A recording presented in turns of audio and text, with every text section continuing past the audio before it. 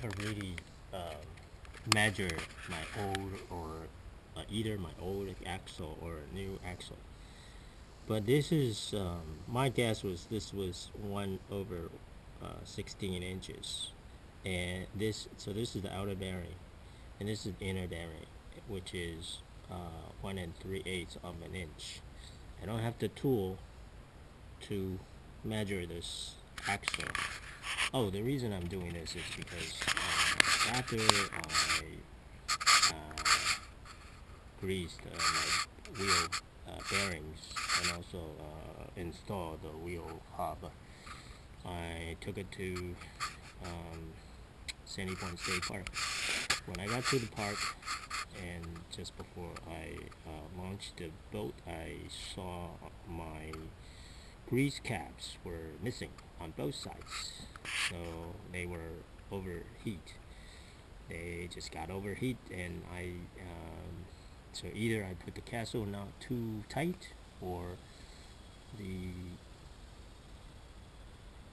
bearings size are not correct, so that's why, because I never really did a measurement, and I never really, I mean, when I got the new, I had them side by side, and the axle looks similar, so I don't have a tool to measure the diameter of this thing and this thing, the outer bearings and the inner bearings. So what I'm gonna do is I'm just gonna use a fishing line to wrap this around, and I'm gonna cut it to the length, and then I'm gonna measure that, because that is the diameter. If I take the diameter, not the diameter, the circumference of this and also this, if I take the circumference of this, which is equal to 2 times pi times the radius, or the diameter times pi, then I can just take the length of this and also this, divide by pi, and then I'll get my diameter of these two sides. Okay, so that's how you get it to do, if you don't have a tool to measure this, because I don't really need a tool. I don't feel like buying just for this work, so I'm gonna measure it, and I'm gonna cut it. So this is what I'll do. I measure this small one here.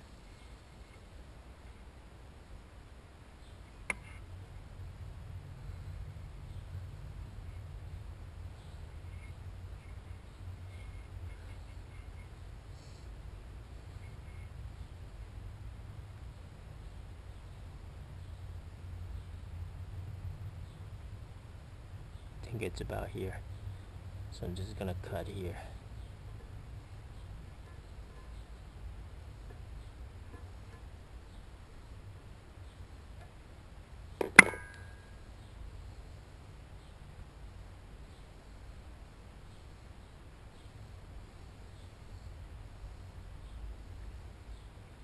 Oh, just short by a little bit. So I'm gonna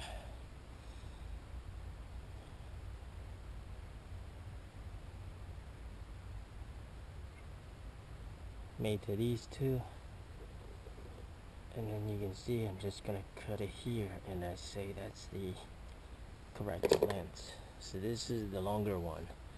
I'm gonna remeasure it.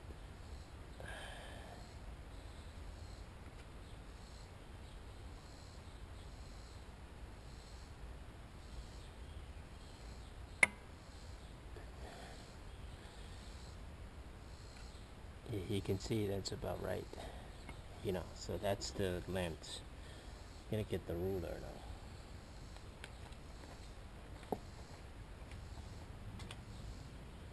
Another piece that I cut for the outer bearing fishing line, so I'm gonna measure it, the circumference. This is if you have something bigger, then of course it's gonna get better, but this is my 20 pounds circumference fishing line, so I'm gonna take a measurement of two pieces of. Okay, so I took these 2 pieces of fishing line inside, and I used my measure here to measure it. The shorter one actually came out to be the outer bearing actually came out to be 3.335 inches. Let me show you. And so every little grid is like a 0.1 inch. But let me, okay, good. So now that's lined up, and I just need to line this up, and you can see that's 3 inches and 3.1, 3.2, 3.3, and then 3.4, almost 3.4. So I say 3.35 inches because I didn't push this all the way to the left. So 3.35 inches. Okay, you can see there. Because every little grid is a 0.1 inches. So because this is 3.5, this is 4 inches. So 3.35 divided by 3.14159, which is the pi, you get the 1.0. And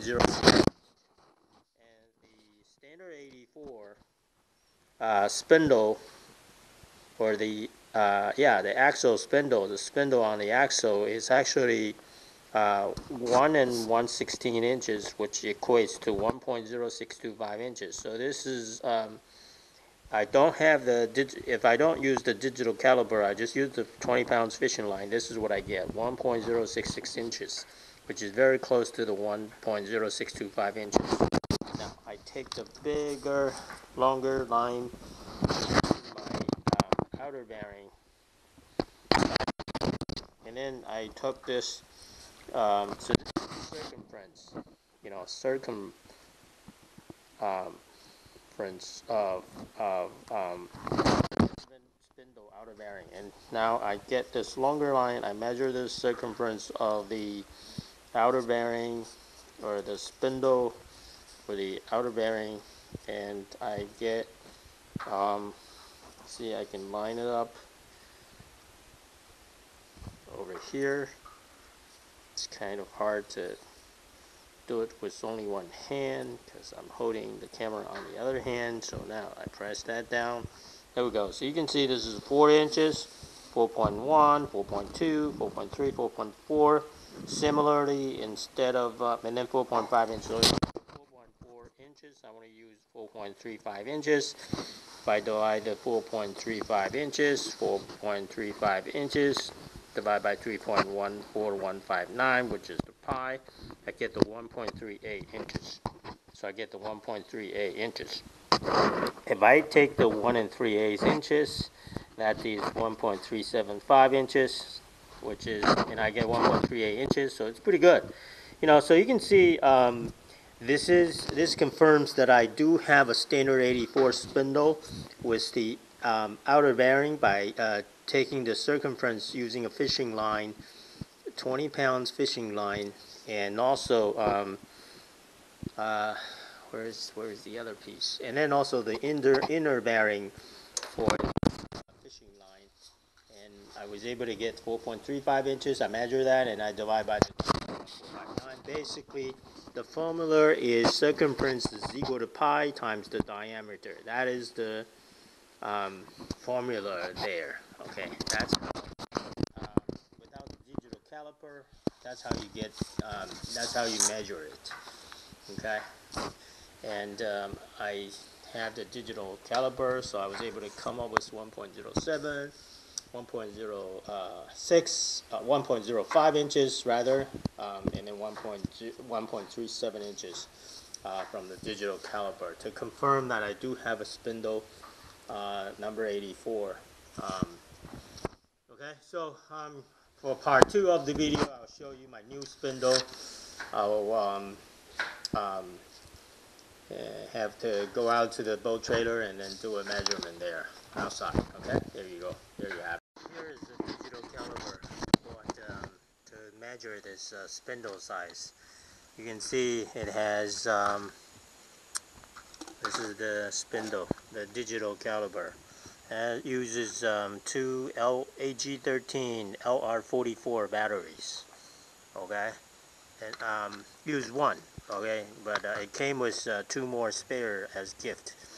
So the measuring range is up to 6 inches, and the resolution is 0.01 inch or 0.1 millimeter, or the 150 millimeter for the range. That's the measuring range, and takes the battery of either LR44, SR44, or CR20323 3 volts, or with the 1.5 volts, doesn't matter. So here's the battery compartment, but I'm not gonna. And this thing is pretty good because as soon as you open this thing, pull this back, it started to show. So let's measure the spindle. So this is, I believe, an 84 standard spindle. Standard 84 spindle. It's very common. The axle is it's a round axle, and the spindle is up to 3750 pounds. Support 3750 pounds, 3,750 pounds. So as you can see right now, it's a 0. Okay, so what I need to do is I need to measure this one, which is outer bearing sits, which is according to the spec, 84 spindle should have a 1 1/16 inches, which is 1.062 inches. So I'm just gonna pull this thing back and then try to put this in and see if I get the 1.06. Okay, not quite. I got 1.05 inches. And then the inner bearing is this guy here. So as you can see, it's pulling out, it's measuring 1.37 inches. Okay, then the inner seal is this big one, which is showing 1.71 inches. Okay, 1.71 inches for this inner bearing here.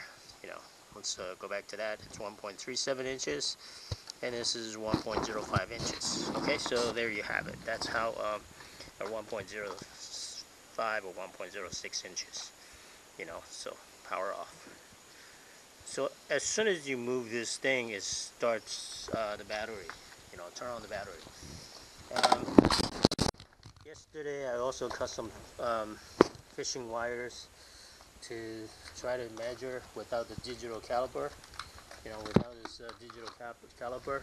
So I use this fishing wire to wrap around the spindle for the outer bearing, and that's about the right distance for this outer bearing. So I'm going to measure this because the diameter times pi, the 3.14156 or 159, times the diameter equal to the circumference.